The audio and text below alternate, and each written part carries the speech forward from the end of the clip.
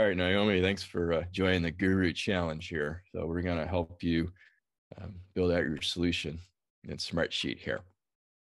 Marvelous. Okay. I would like to put a radio button in here Okay. to be able to determine what's past due and what's complete. If the internal working status changes to okay, I Mm-hmm. would like to see uh, a green radio button here. Or if it's TBC or question mark, I would like to see a Mm-hmm. red radio button there. And Okay. that could be dependent on the planned delivery date. Okay. And by radio button, you're talking about those little colored balls. Yes. The little. Okay. So we're going to need to add another column here, and then next to that, insert a column there. And it's going to need to be a symbol. And you can choose those different.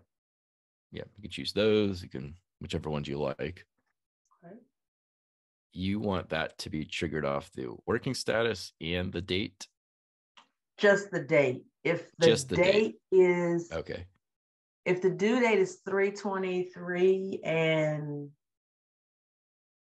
today is 3/25, I should see a red radio button. Okay. Okay. So the due date's in the past. You'll see Mm-hmm. red. Okay. In my ebook, I got this formula here that's kind of like what you're trying to do.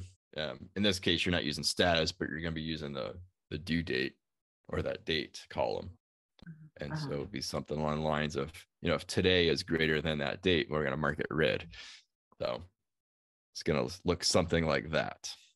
Okay. So go ahead and I'm gonna click on here, and like all formulas, I'm just gonna say yeah. And what's the name of that column?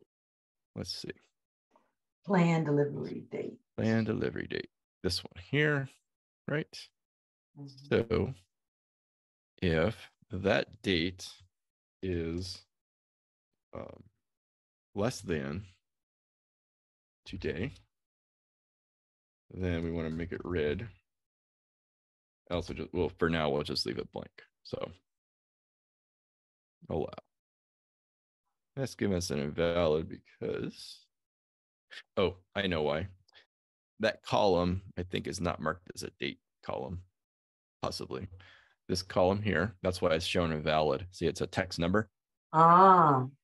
Yeah, so we have to mark it as a date. And it could be that what we have to look at is the text there. So yes, hold, no. So that's how we'll have to reference using the formula. If it was there's some symbol columns that use just strictly colors like red, green, yellow, blue.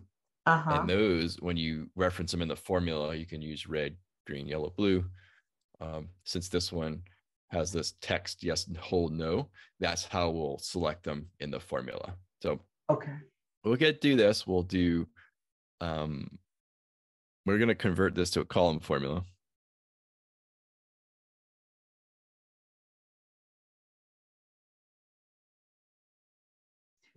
I think this would be easier. You like that better? Yeah. Okay. Yeah. So this is where you can go ahead. You know how to edit a column formula? No. Okay. You right click on any of those cells in that column. Mm-hmm. And you can do edit column formula. And here's where we're going to change the no to red. And it's in quotes to indicate that it's a string. Hit enter. And there we go. And you also want to take into account the internal working status, right? So go ahead and edit that formula again. And in that if statement, we're gonna wrap that plan delivery less than today. We're gonna wrap that in the and statement. Okay. So I can show you real quick if you'd like. Yes. Or do that. Okay. Take control here. So we're going to say we're going to wrap in an and statement or and function. And we're going to say and internal.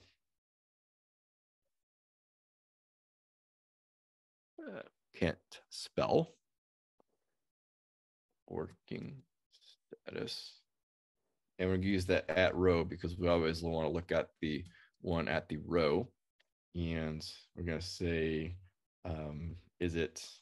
what's the terminology used? Is it okay, or is it red?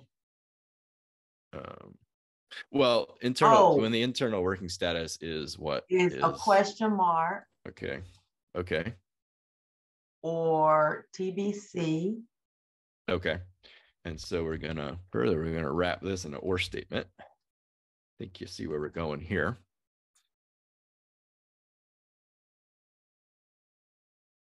So is it T.B.C or is it just TBC? I can't remember. Just TBC. Yeah. Okay. And was there another condition as well? Yes, it was question mark TBC and blank. Okay.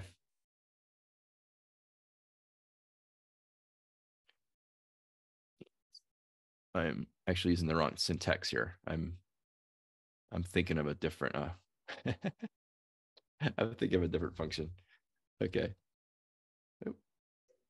And so what we can do is we can wrap this in an is blank function. Is blank. Row. You want to call it green for now, for the else condition. Is that looking about right? Yes. The green should be if the internal working status is okay. This will be, this is going to turn into a nested if statement, which I also cover in my ebook, by the way. These always get a little tricky when you start nesting them, but you can keep them straight. Using these parentheses highlights a different color. Pay attention to that. Really helps you out in the long run here. So if our internal working status, right, at row is equal to, you said okay, then we want to call it green, right? Right. Let's think about this. So if your internal working status is okay, it's not going to be triggered by any of these. So it should then skip this and evaluate this statement. So I think we're okay. In this scenario. Okay. Sometimes you have to think about this when you're using nested if statements. It's always going to evaluate the first if statement first, the second one second, the third one third. So it's going to go down that line until it finds a true if statement. And the true condition is this first one. So, if statement, you have a condition of value of true, and then you have the condition of value of false, which is an optional value in Smartsheet.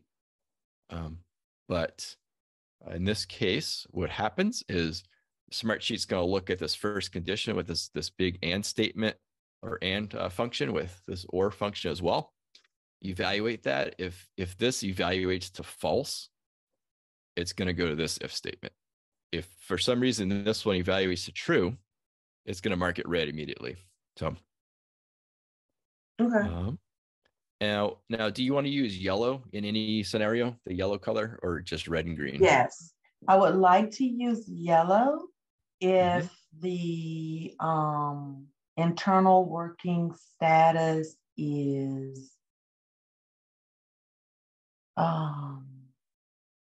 in the future, or the planned delivery date is in the future.